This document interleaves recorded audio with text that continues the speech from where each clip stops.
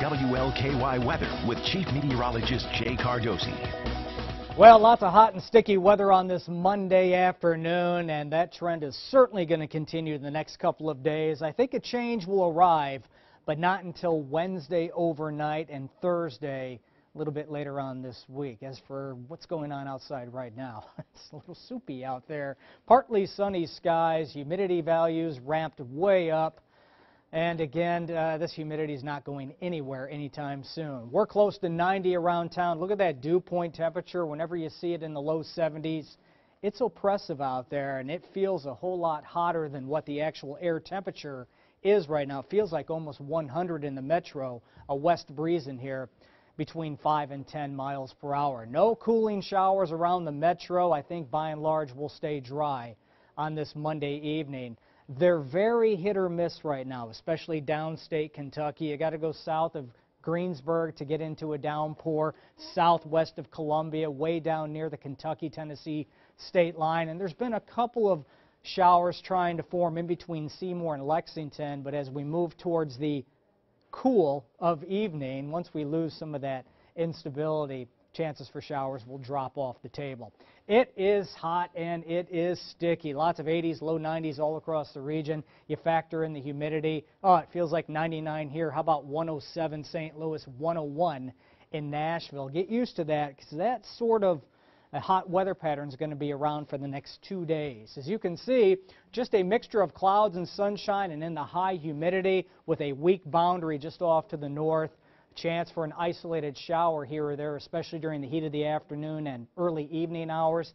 But really, that's just about it. For this evening, temperatures will slowly drop through the 80s, down to around 86 at 7, lower 80s for 10 o'clock, and even the midnight hour, it will stay warm and sticky. Any isolated showers that do happen to bubble up, they will quickly dissipate by mid or late evening. And overnight, we're not going to drop all that much. Pretty close to 70 outside the metro, expecting 77 in the downtown area by tomorrow morning. As we pull out and take a look at the weather pattern as a whole, really the eastern 3/4 of the lower 48, no major weather systems to speak of, just a few instances of a few pop-up showers and storms.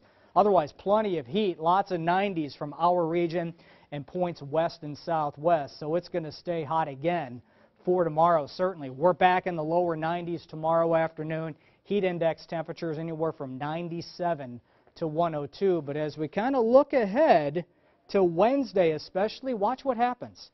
Late day into Wednesday evening, there you go. Chances for showers and storms will increase as a cold front approaches. Once that thing passes through, some lower humidity will work in for Thursday and Friday. Here's our forecast now. A very muggy evening in store. We'll be slowly dropping through the 80s. Any isolated showers that do pop up, they will quickly dissipate. 83, we're dry and muggy at 10 o'clock tonight, waking up to 77 in the city tomorrow morning. By midday tomorrow, with partly sunny skies, we're up to 87, and tomorrow's high temperature up around 92, but keep in mind the heat index will be flirting with the century mark once again. There could be an isolated pop-up storm. Otherwise, better chances arrive Wednesday, late day into Wednesday night. And even though it's warm still Thursday and Friday, the humidity will be much more comfortable.